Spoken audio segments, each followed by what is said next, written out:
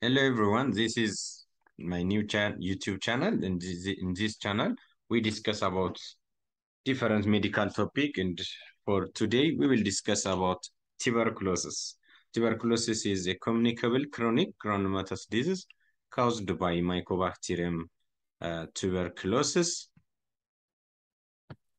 And to say a little about this bacteria, Mycobacterium tuberculosis, as well as all species of Mycobacterium, is non-spore forming, non-motile end, obligate aerobes. By saying obligate aerobes, these species or species of Mycobacterium tuberculosis, they are uh, they they for their growth they are dependent on the oxygen or on the presence of oxygen. And the other important hallmark of all Mycobacterium species is their acid fastness. Uh, as you know, as you know, with gram staining procedure, the first you will apply the primary stain, especially the carbon and second you'll add mordant like grams iodine. In the third, you will use agents like ethanol and acetate, as well as mixture of both those alcohols and our others alcohol to make decolorization or rapid decolorization.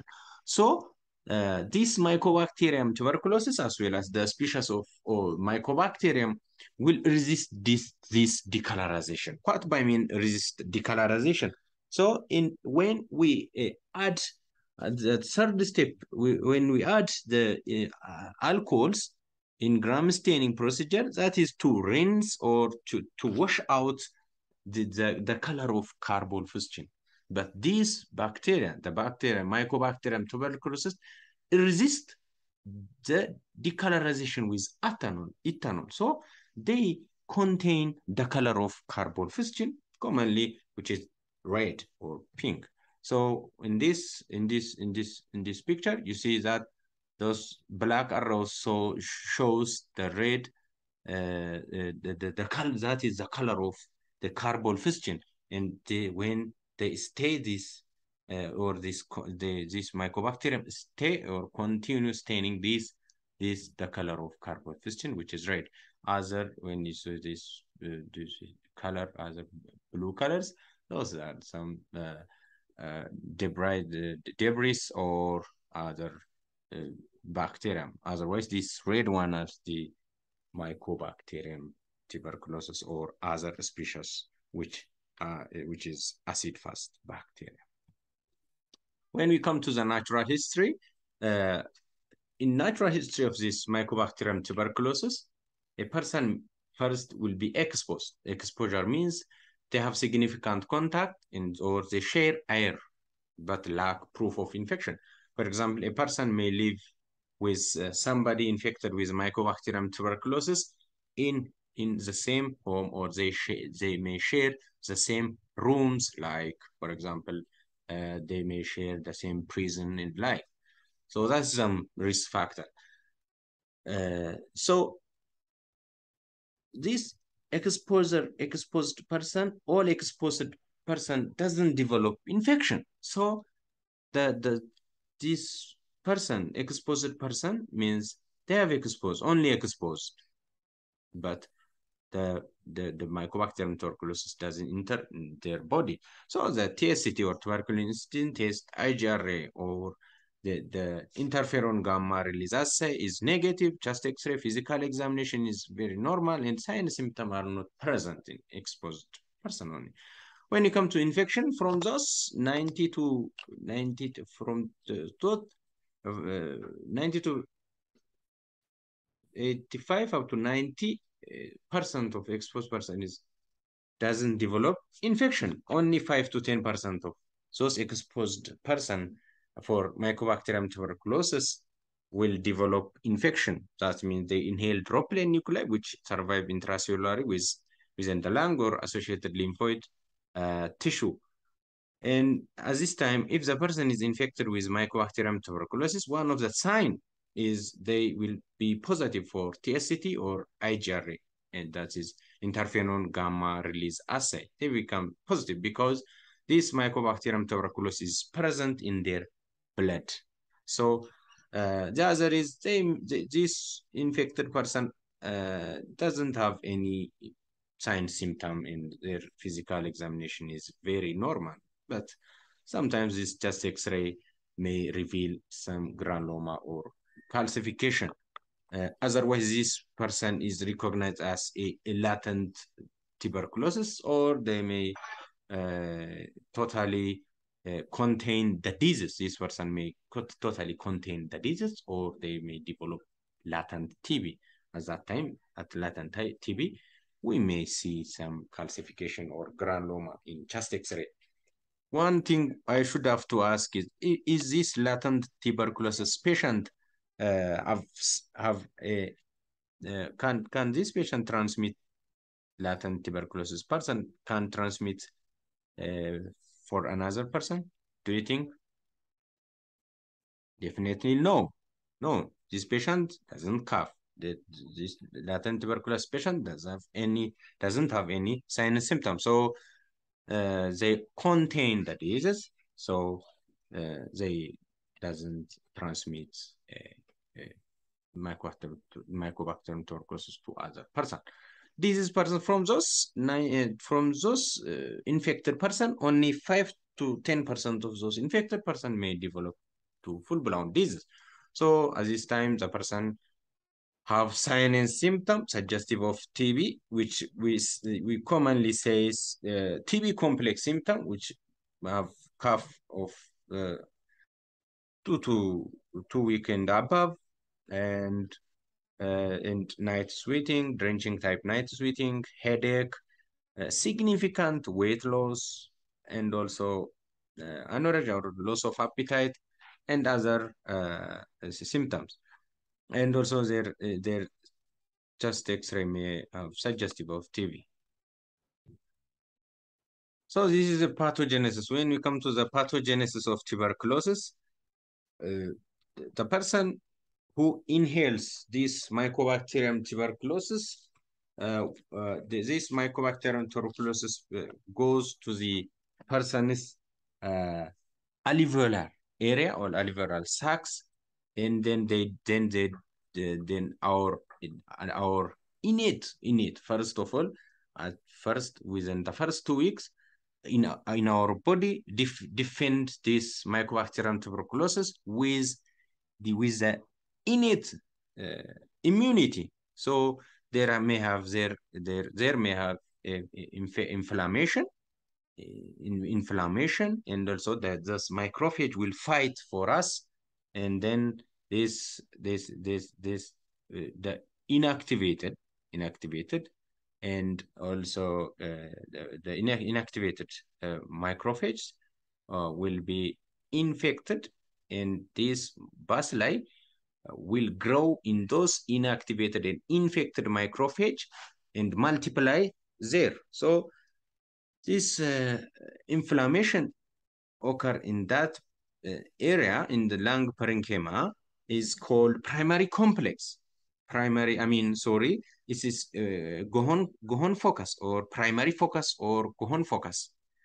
So this when after 2 to 3 weeks, our body goes for the cell mediated or gets to the adaptive mechanism of our immune system.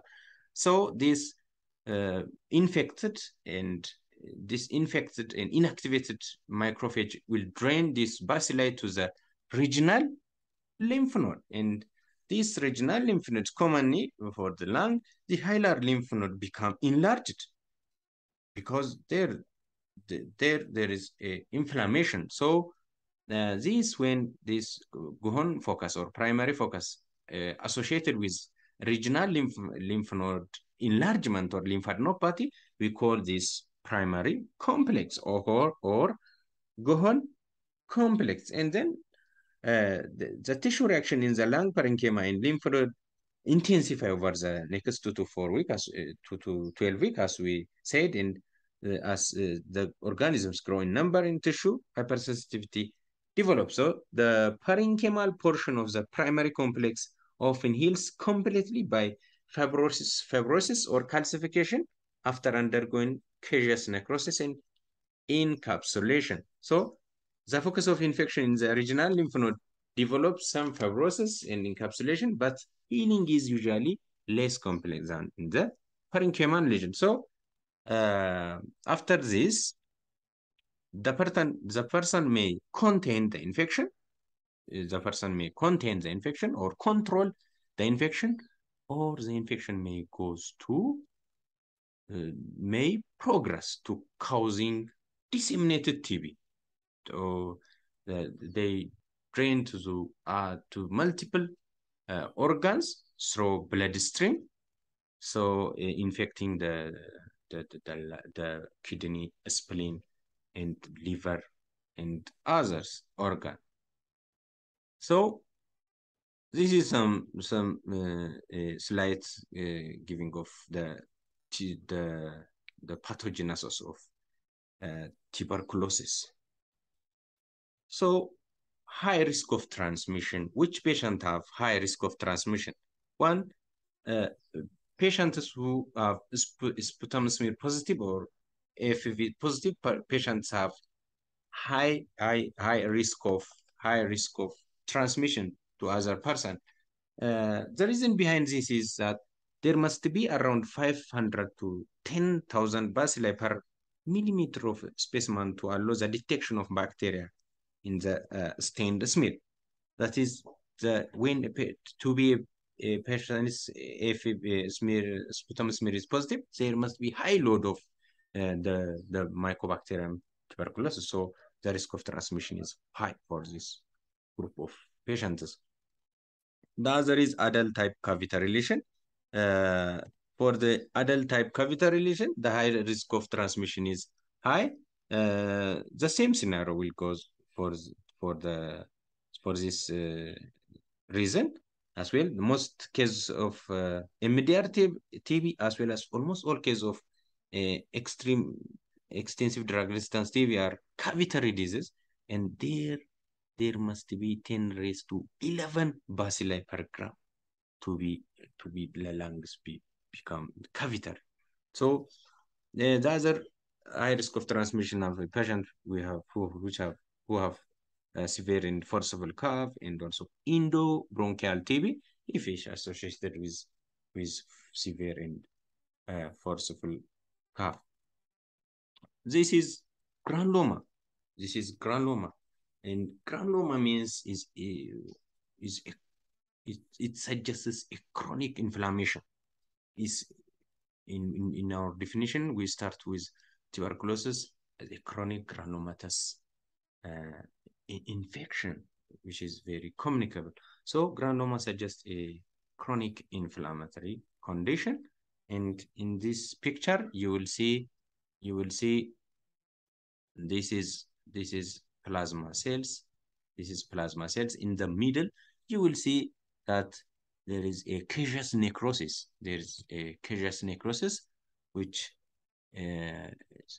lost the structural, which lost the cellular structure. So this shows a caseous necrosis.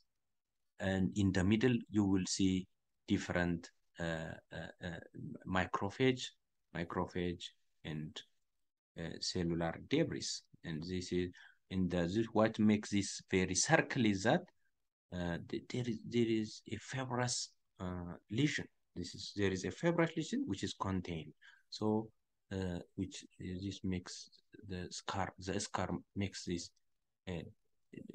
very demarcated or circular lesion. So this is granuloma, and granuloma is characterized by collection of activated macrophage. So here is activated macrophage, which we call epithelioid histiocyte, and T lymphocytes. Here in the middle, there is T lymphocyte as well as macrophage, and the definition of granuloma is a collection of activated macrophage. And this is a Gohon complex, which this is a granulomatous lesion. You see this calcific area, and is regional hilar lymphadenopathy. when this granoma plus this regional hilar lymphadenopathy together called primary complex or complex. This chest X-ray will show us a cavitary lesion, right upper lung, apical cavitary lesion, and this patient have high risk of transmission. And thank you for watching us. Please subscribe, comment, and thank you for today.